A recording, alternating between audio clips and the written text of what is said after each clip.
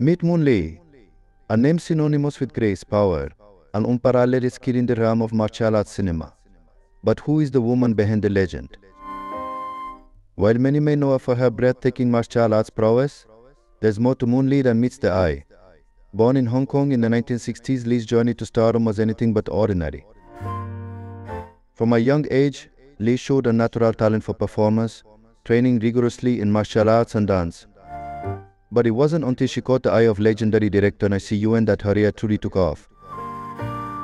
In the 1980s and 90s, Lee became a household name in Hong Kong cinema, starring in a string of blockbuster hits that showcased her agility, precision, and magnetic presence on screen. But what sets Moon Lee apart from her peers? It's not just her impeccable fighting skills or her ability to command the screen. It's her dedication to pushing boundaries and defying stereotypes. In a male-dominated industry, Lee fearlessly took on roles typically reserved for men, proving that women could be just as formidable, if not more so, on the silver screen. Despite her immense talent and global recognition, Moon Lee remains a somewhat enigmatic figure, with many facets of her life and career still shrouded in mystery.